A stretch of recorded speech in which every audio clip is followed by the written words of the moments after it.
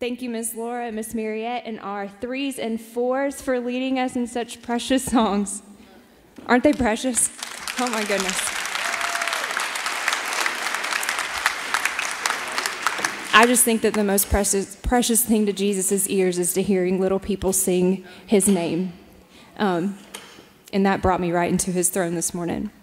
Let's go ahead and stand. Let's continue to worship our holy God, the only one who could save us, the only one who could rescue us. He is so worthy and he is so good. Let's sing this morning.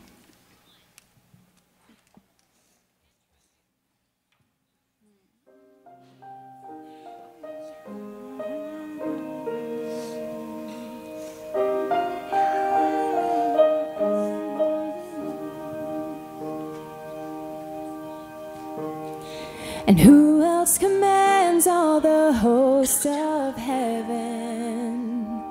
Who else could make every king bow down? Who else can whisper and darkness trembles? Only a holy God. And what other beauty demands such praises? What other splendor outshines the sun? What other majesty rules with justice? Only a holy God. And come and behold him, the one and the only. Cry out, sing holy, forever a holy God. Come and worship the holy God.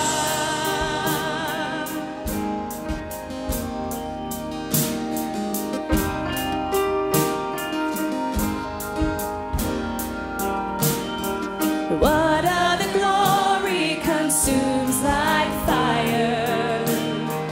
What other power can raise the dead? What other name remains undefeated? Only a holy God. Come and behold him, the one and the only.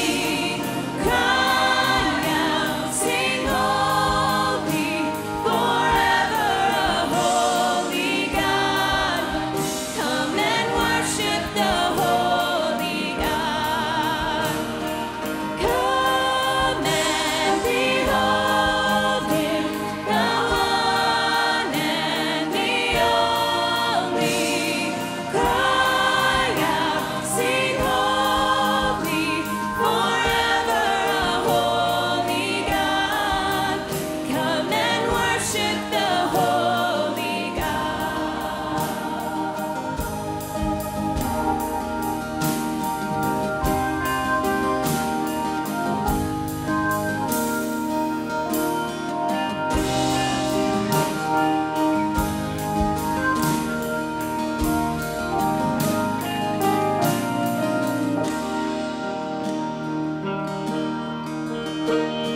And who else could rescue me from my failing?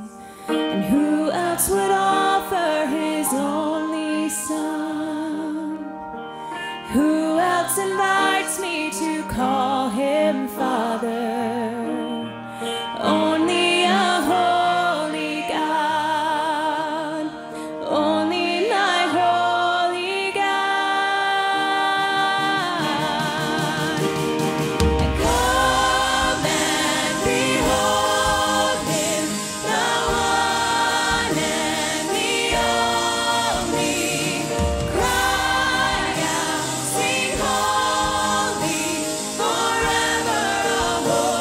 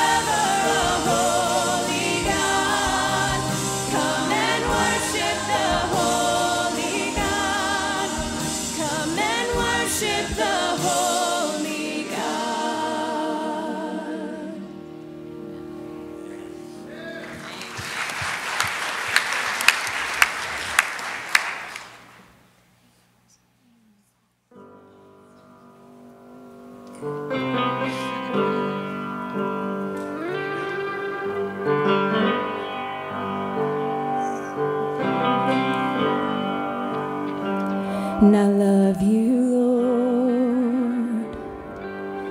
And may your mercy never fails me. And all my days I've been held in your hands. From the moment that I wake up until I lay my head, oh, I will sing of the goodness of God.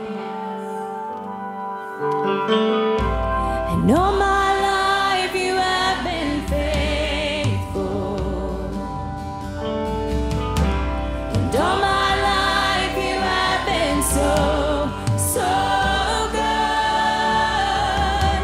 With every breath that I am able, oh, I will sing of the goodness of God. I love your voice.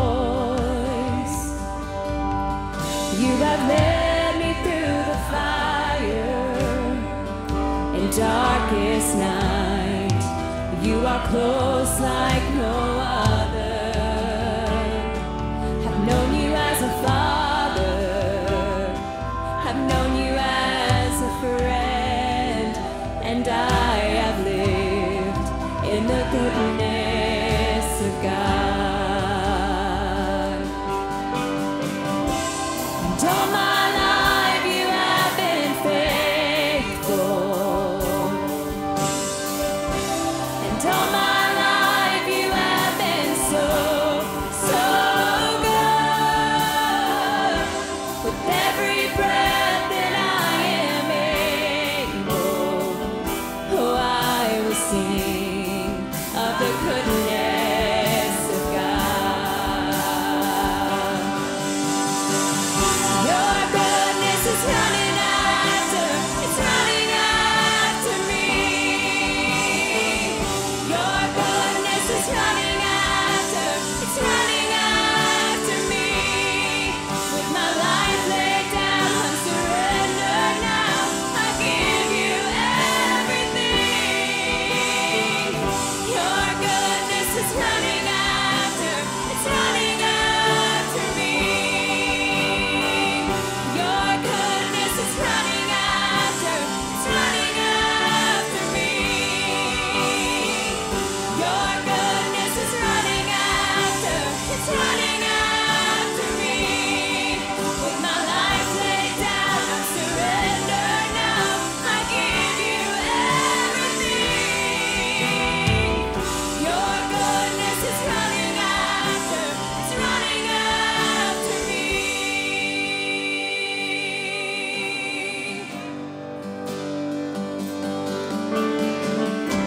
And all my life you have been faithful. And all my life you have been so, so good. With every breath that I am able, oh, I will sing of the goodness of God.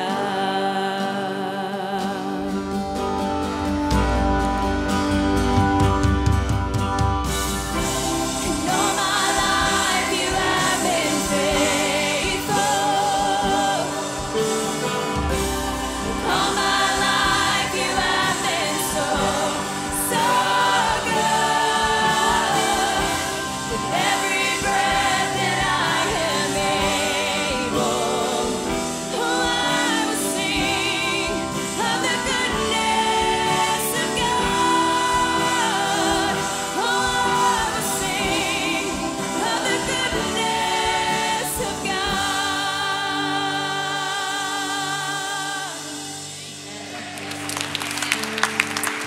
Oh, Jesus, you are so good, Lord.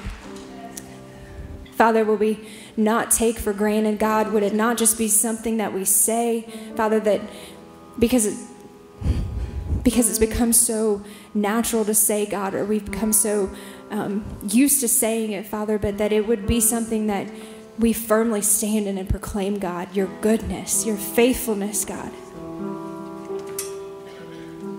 God, your goodness and your mercies are new every morning, Father. Lord, we thank you for them. Jesus, you are good. We love you, Lord. In your name we pray. Amen. You may go ahead and be seated as our little ones make their way up here this morning to lead you as well. I've got a couple of announcements for you. First of all, we welcome you if you are a visitor or you're new here. We are excited and happy that you chose this morning to worship with us. There is a Connect card in the pew in front of you. If you would fill it out. Those of you that are also regular attenders or members, if you would go ahead and fill that out as well, or you can scan what is that thing called? A QR code, is that right? QR code in front of you and register your attendance. Just a couple things I want to make you aware of before our elementary kids sing for us this morning. This Friday, March 29th at 7 a.m. is our Good Friday service, and so we look forward to having you guys here and remembering what Jesus did for us that morning as he went to the cross. We will be done and out of here by 7:30 so that those of you that need to make it to work can. On April 14th from 12:30 to 2, our children's ministry, Miss Vicki, will be hosting it's called Wonderfully Made. It's a very important subject matter. If you have any questions about that, you can get in touch with Miss Vicki or you can register with Terry Mayer. But all parents, I would urge you, second grade and up, to attend that conference or time of just talking about how God made us. We are beautifully and wonderfully made in his creation and in his image. Next week is Easter. We will have small groups after service, so make sure that you plan to stay for those. And also on Sunday, April 28th, Banjo Ben and the Purple Holes will be here to lead us in a wonderful bluegrass morning of music. So mark that on your calendar, and I know it's going to be a special treat for us. But I give you our kids choir. They're going to lead us this morning.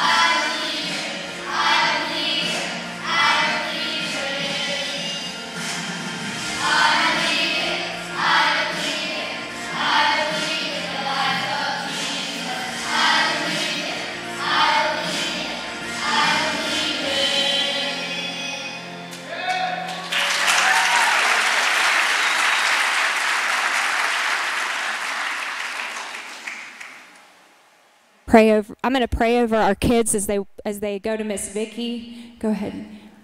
Jesus, Lord, we just pray over these sweet, precious children this morning, God. Father, that you would reveal yourself to them, Father, that you would make yourself known to them, God. Father, that they would be drawn to you. Lord, that they would know that they are created by you, God, that they were created for you, Lord. God, that they are beautifully and wonderfully made in your perfect image, Lord. Father, would you bless those that are with them week in and week out, pouring into their lives, God. Would they know your truth, Father? God, would you protect them? Would you keep them from the enemy, Jesus? Father, we thank you for our little ones, God. We thank you for their voices that so proclaim your name, their hearts that long to please you, God, and honor you. Lord, we love you. We praise your name in this place this morning. Amen. All right. So far, so good, man. What a great time together, right? All right. Your King is coming. So I'm David. I'm one of the pastors here. Our senior pastor, John Mark Oliver, he is out on mission. He is training pastors in another country this week and, well, last week and part of this coming week. So pray for him, pray for Frank Gilbert. They're together. So last week we were in Daniel 7. This week we're not going to be in Daniel 8. JMO gets that after Easter when he's back up here. Thank the Lord, right? So let's pray real quick. Oh Lord, we do thank you and we love you that you are the King, Lord, and we celebrate that you just made this story such a good one, Lord, that Jesus is that he reigns, Lord, and that he is mighty and lifted up. God, just bless this time that we have together today. I pray that we'll honor you in all of it, and that your word will not return void, Lord. We love you. Amen. All right, so I've said it before. The Bible has a single storyline that runs throughout.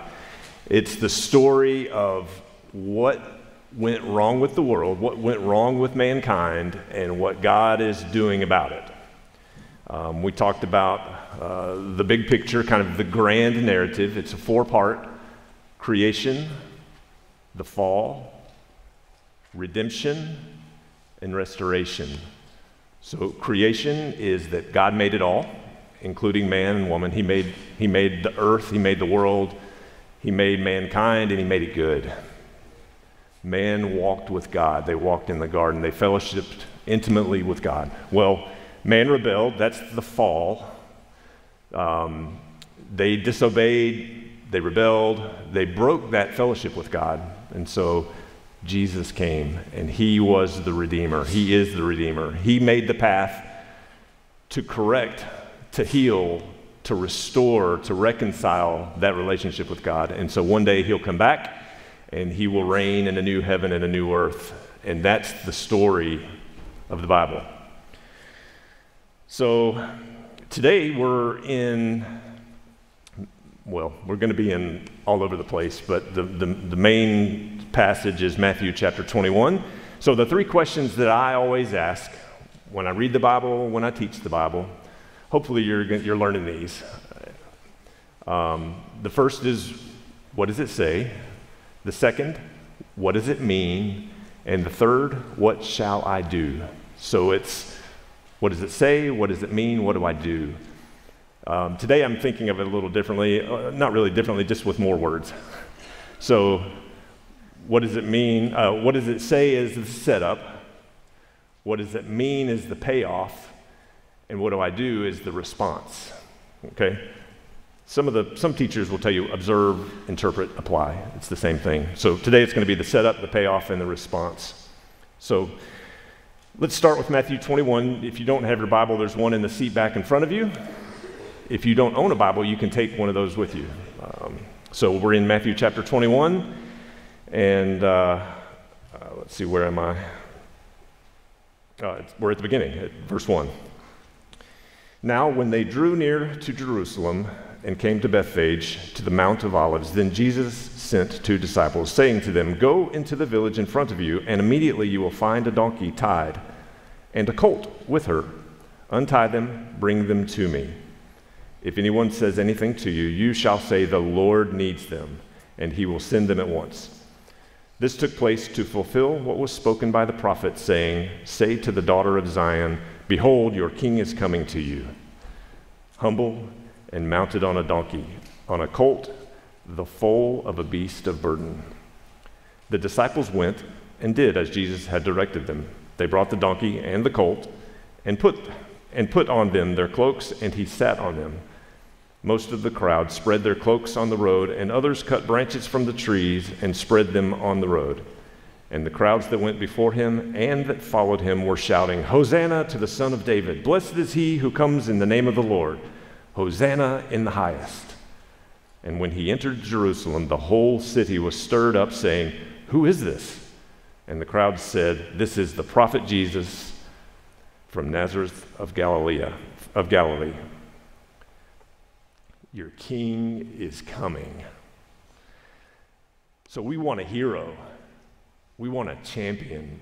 We want a savior. So we're going to go all the way back to the beginning. Genesis chapter 1 through 3. You don't have to go there. I'm just speaking to go there.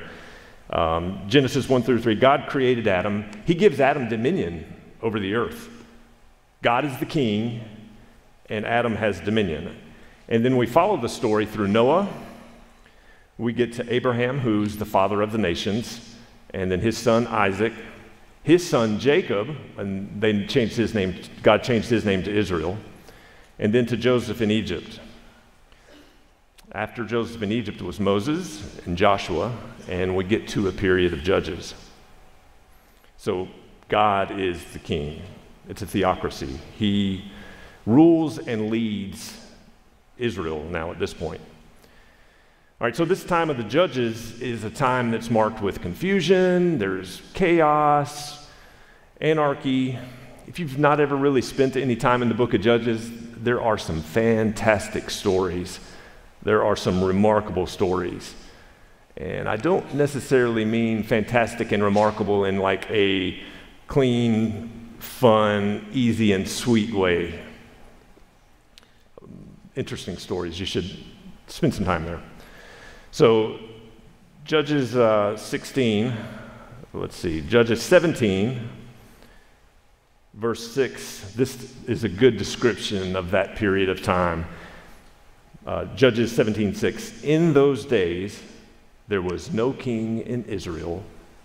Everyone did what was right in his own eyes. Man. There was no king, and with that also no trust in God to lead them.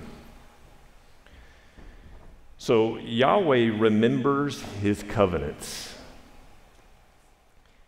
He had covenants with Noah, Abraham, Moses, but Israel seems to forget. God remembers, Israel forgets. And we mentioned this last week, Hosea chapter 13. He said, Hosea says, "They were filled and their heart was lifted up. Therefore they forgot me." Yahweh remembers, Israel forgets. So we're in the time of Judges, and Samuel is, in a sense, leading. He is a man of God, and the people know that. They know that he is a prophet and that he is from God. Here's an interesting passage in 1 Samuel, and we're in the period of Judges, no king. We're heading toward Israel asking for a king. This is kind of a long passage, so bear with it. I'm adding it because it's relevant and it's really right on. So this is in Samuel chapter 8, verse 6. But the thing displeased Samuel when they said, "Give us a king to judge us." And Samuel prayed to the Lord, and the Lord said to Samuel, obey the voice of the people in all that they say to you, for they have not rejected you, but they have rejected me. They have rejected me from being the king over them. According to all the deeds that they have done, from the day I brought them up out of Egypt, even to this day, forsaking me and serving other gods, so they are also doing to you. Now then, obey their voice, only you shall solemnly warn them and show them the ways of the king who shall reign over them. So Samuel told all of the words of the Lord to the people who were asking for a king from him. He said, "These will be the ways of the king who will reign over you. He will take your sons and appoint them to his chariots and to be his horsemen and to run before his chariots. And he will appoint for himself commanders of thousands and commanders of 50s, and some to plow his ground and to reap his harvest, and to make his implements of war and the equipment of his chariots. He will take your daughters to be perfumers and cooks and bakers. He will take the best of your fields and vineyards and olive orchards and give them to his servants. He will take the tenth of your grain and of your vineyards and give it to his officers and to his servants. He will take your male servants and female servants and the best of your young men and your donkeys and put them to his work. He will take the tenth of your flocks, and you shall be his slaves. And in that day you will cry out because of your king, whom you have chosen for yourselves. But the Lord will not answer you in that day." But the people refused to obey the voice of Samuel, and they said, "No, there shall be a king over us, that we also may be like all the other nations, and that our king may judge us and go out before us and fight our battles." And when Samuel had heard all the words of the people, he repeated them in the ears of the Lord. And the Lord said to Samuel, "Obey their voice and make them a king." Samuel then said to the men of Israel, "Go every man to his city." So Samuel finds a king. He anoints Saul. He's handsome, he's charismatic, and he goes on to have some success. But eventually he turns from God. He's disobedient. He rejects the word of the Lord. Well, then comes David. Samuel anoints David to be the king. And this is a time of flourishing. David conquers Jerusalem. He makes the capital city there. He brings in the Ark of the Covenant. And then his son is Solomon. So Solomon builds the temple. And then after Solomon, the line of the kings drifts further and further from fellowship with God. So Samuel's words ring true in Israel, and for generation after generation, they wandered further and further from fellowship with God. And so through the generations, Israel longed for a king like David, in the line of David. They wanted the king like David to rule and fight their battles for them. All right, so back to Genesis chapter 1. This is verse 28. And God blessed them. God said to them, "Be fruitful and multiply, and fill the earth and subdue it, and have dominion over the fish of the sea, and over the birds of the heavens, and over every living thing that moves on the earth." God gives dominion of the earth to Adam.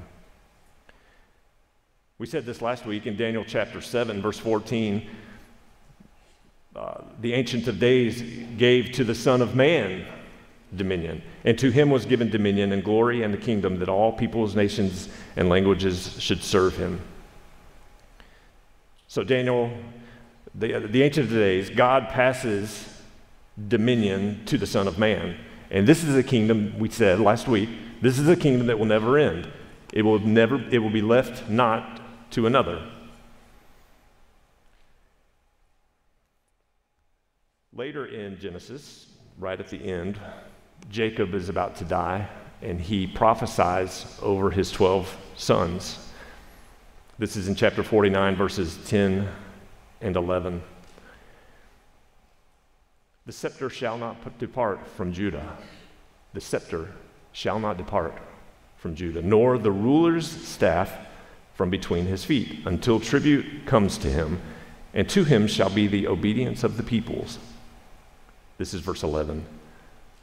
Binding his foal to the vine and his donkey's colt to the choice vine, he has washed his garments in wine and his vesture in the blood of the grapes. So this is about his son, Judah. And so he went through all 12 of the sons, and he had prophecy over each of them. This is Judah. And David is in the line of Judah. Jesus is in the line of Judah. We're going to come back to this in just a minute. So in Matthew 21, Matthew quotes Zechariah 9, verse 9. He refers back to Zechariah's prophecy. So, verse 9, rejoice greatly, O daughter of Zion. Shout aloud, O daughter of Jerusalem. Behold, your king is coming to you. Righteous and having salvation is he. Humble and mounted on a donkey, on a colt, the foal of a donkey. I will cut off the chariot from Ephraim and the war horse from Jerusalem, and the battle bow shall be cut off, and he shall speak peace to the nations. So this is the passage that Matthew quoted that he referred to before Jesus, or as Jesus was entering Jerusalem. So Zechariah is post-exile. He was born in Babylon, but he returned to Judah when his family went back. So the first half of Zechariah's book, chapters 1 through 8, he kind of rebukes and encourages Judah. He wants them to rebuild the temple. You know, they've been released from exile. They're going back home to Jerusalem, and he's encouraging them to rebuild the temple. The second half of his book, chapters 9 through 14, he encourages Israel because of their foretold future. And he knows that building the temple is building their future. So, after Zechariah, there came 400 years of prophetic silence. And you can see that Micah ends, Matthew begins, there's a space of 400 years. So that 400 years of silence ends with what might be one of the least preached passages in the Bible. Are you familiar with Matthew chapter 1? If you're close to it, flip over and look at verses 1 through 17. Yeah, least preached. It's a genealogy. And our children did not memorize these verses in Awana. So I'm not going to read it, but I want to bring it up because we're going to talk about it a little bit again in a minute. But Matthew chapter 1, verse 1 through 17 is the genealogy from Abraham to Jesus. So it is entirely significant. It is a bridge from the Old Testament to the New Testament. So like I said, we'll come back to that in just a second.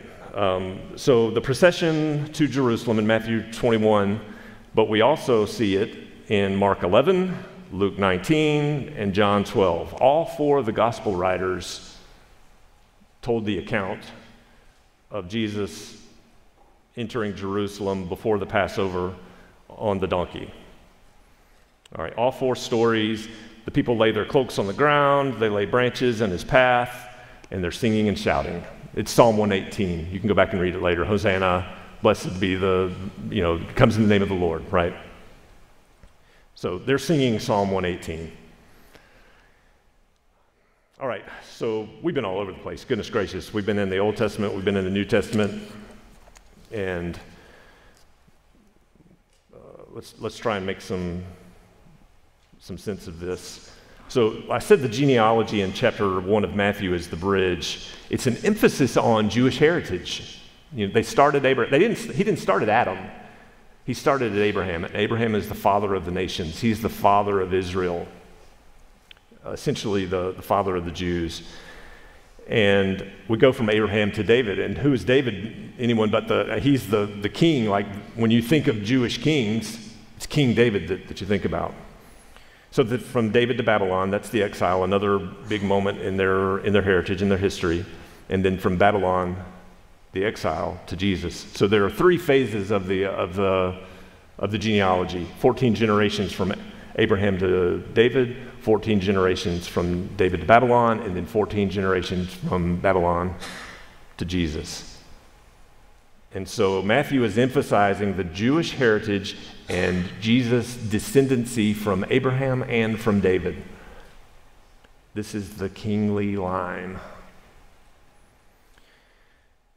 So back at Genesis 49, this was when when Jacob was prophesying over his sons, and he prophesied over Judah, the line of Judah.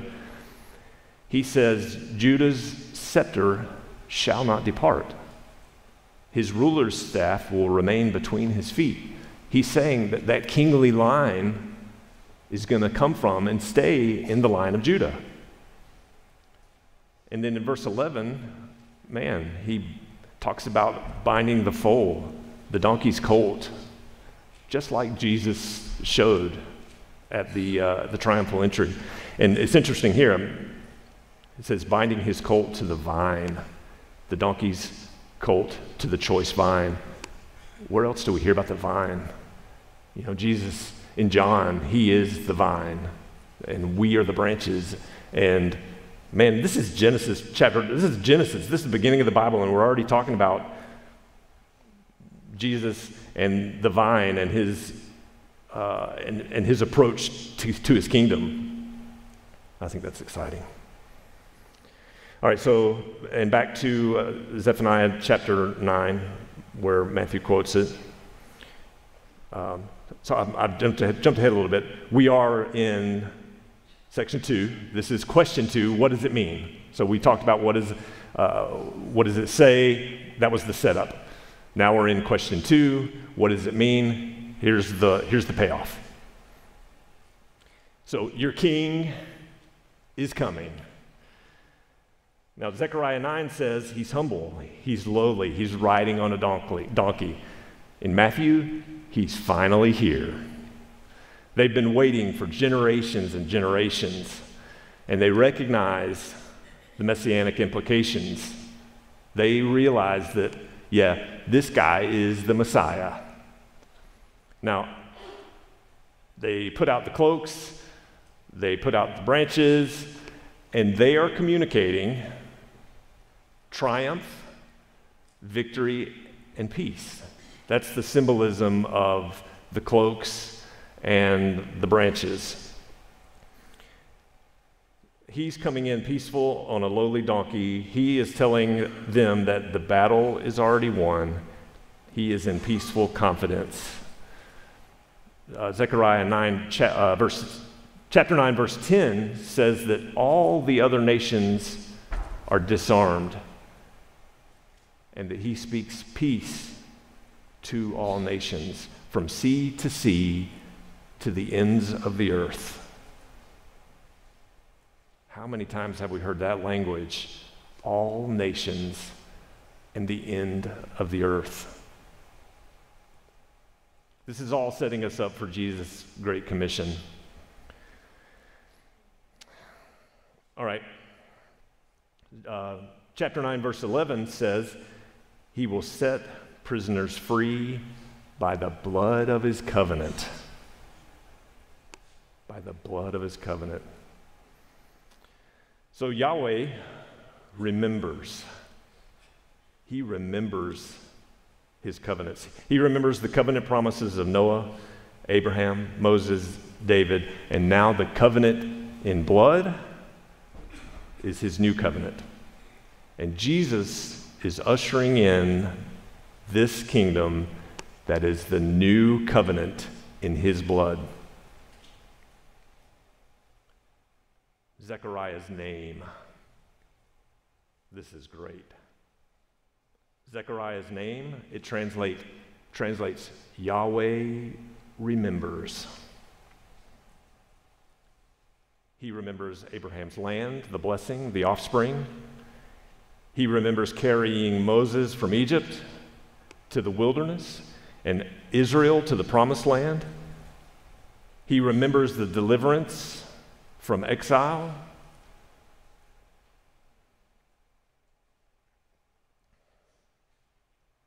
This was all common in Hebrew history and in their education as they were raised and brought up. Yahweh remembers and they forget.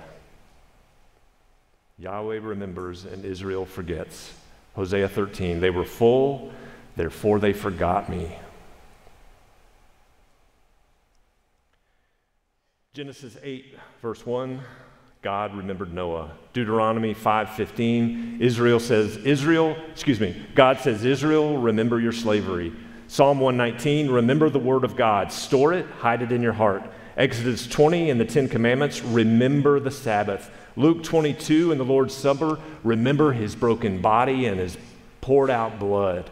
Remember my word. Post it on your doors, in front of your face, including your refrigerator magnets, your bumper stickers, and your bathroom mirror. Post it everywhere.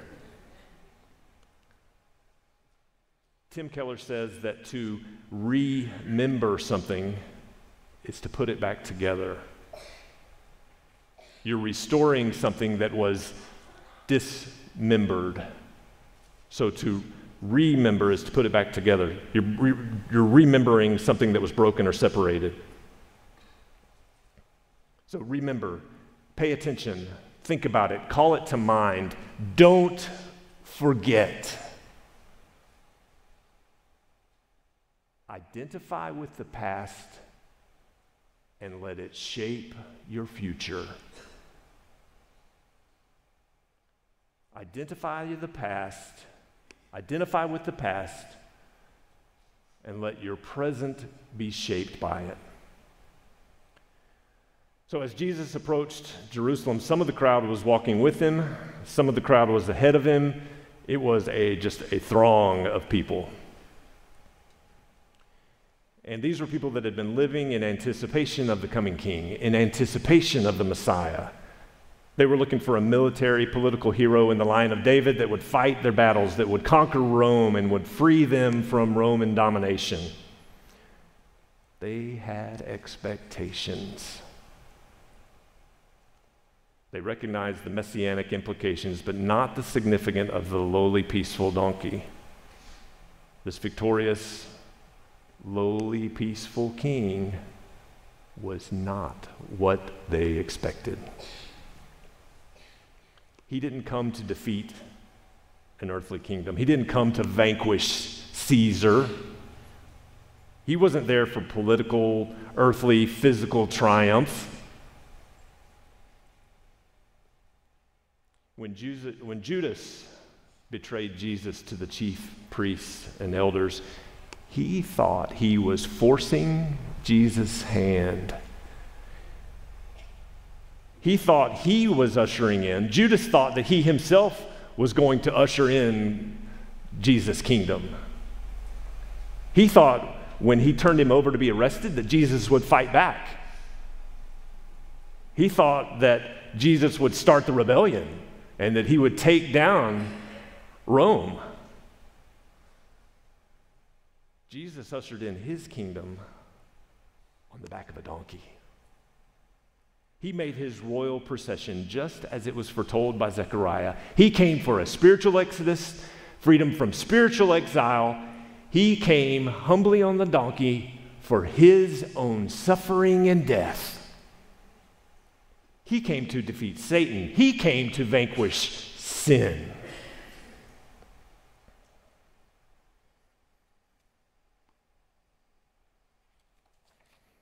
What does it say? What does it mean? What shall we do? I gave you the setup, the payoff. Now it's time for your response. Your king is coming.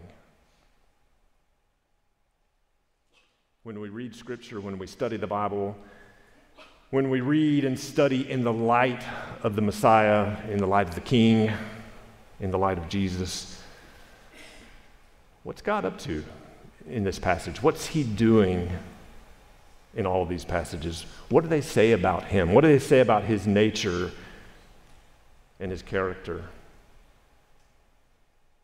In the light of what he's doing and what he's like, how should it transform me?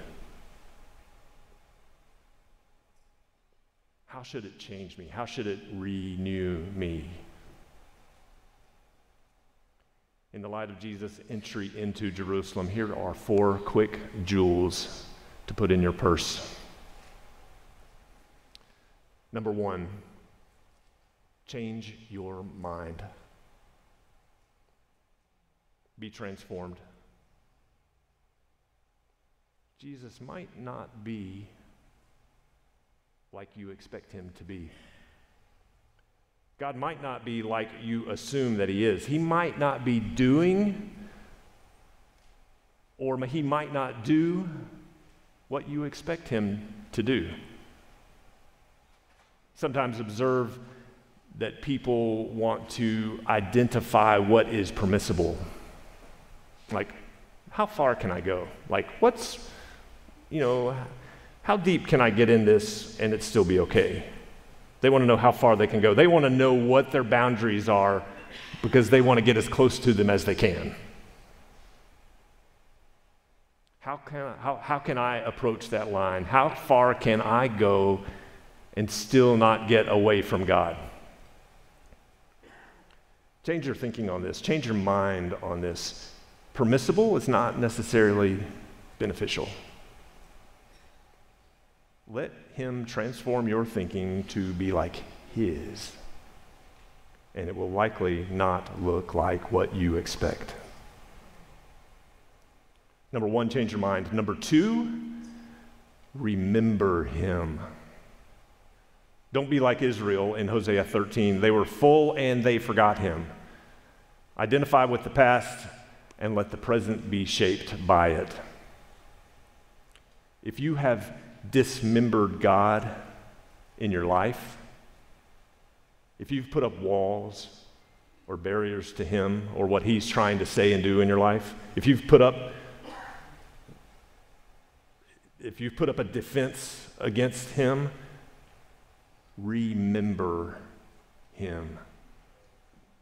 Reassociate with him. Recall him to your mind and heart. Restore your attention to him. He remembers his covenants. He remembers us. Don't forget him. 1, change your mind. 2, remember him. 3, don't miss him. He's at work right in front of you.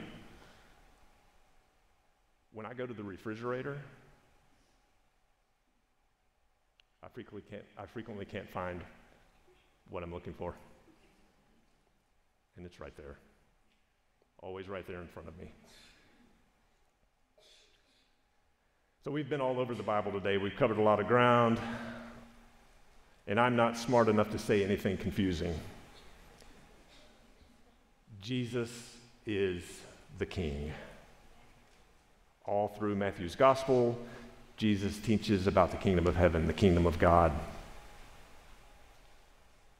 This is his kingdom. The Son of Man's dominion, the kingdom that will last forever, ever. He's not hiding from you. Don't miss him. Change your mind. Remember him. Don't miss him. And respond. Number 4, respond. You are not a spectator. You are a participant. You didn't come to church today. You are the church today. Jesus longs for your attention and your affection. If you're a follower of Jesus, if you're a disciple and you're not walking with him or in his spirit today, He loves you. He longs for you. Repent from whatever it is that you're putting in the way.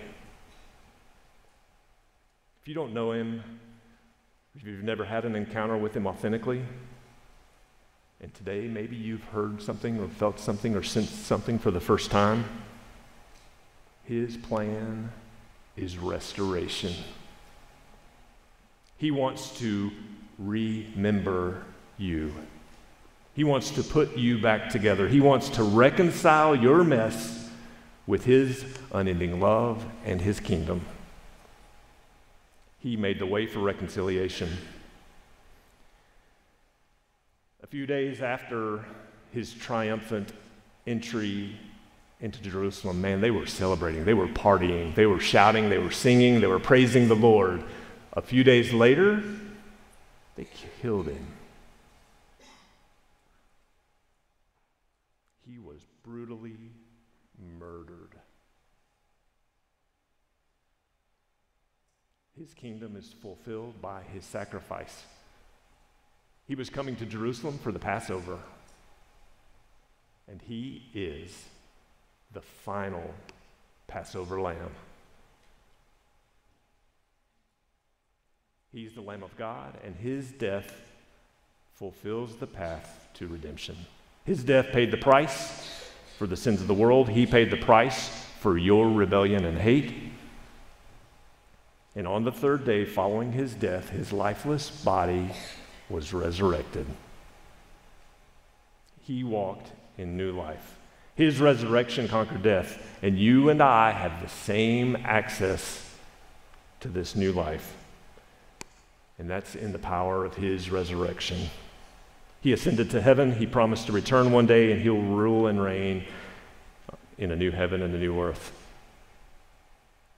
Jesus wants to walk with you in new life with him. You should trust him and begin following him today.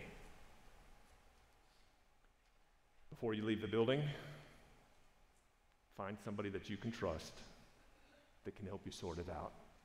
If you don't know anybody, then grab the closest person that you can, and they can get you to somebody that can help you. Let's pray. Oh Lord, you are the King. You're the King forever. Your kingdom will not pass to anyone. Lord, we celebrate that. And even though we sang your praises on the approach and then beat you into the ground, Lord, you still forgive us. You still love us.